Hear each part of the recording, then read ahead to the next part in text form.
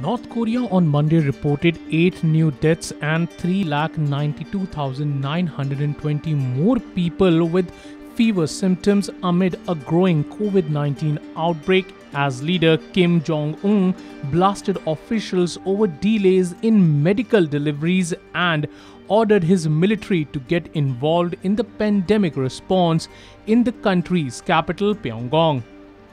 The North's emergency anti-vaccine headquarters said that more than 1.2 million people fell ill amidst a rapid spread of fever since late April, and about 5,64,860 are currently under quarantine.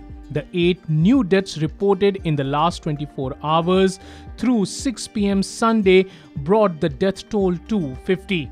State media didn't specify how many of the fever cases and deaths were confirmed as COVID-19 cases.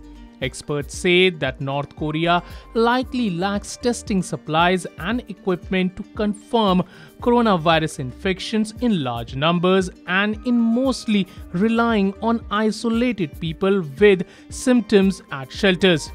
North Korea acknowledged its first COVID-19 outbreak last Thursday when it announced that an unspecified number of people in Pyongyang tested positive for Omicron outbreak.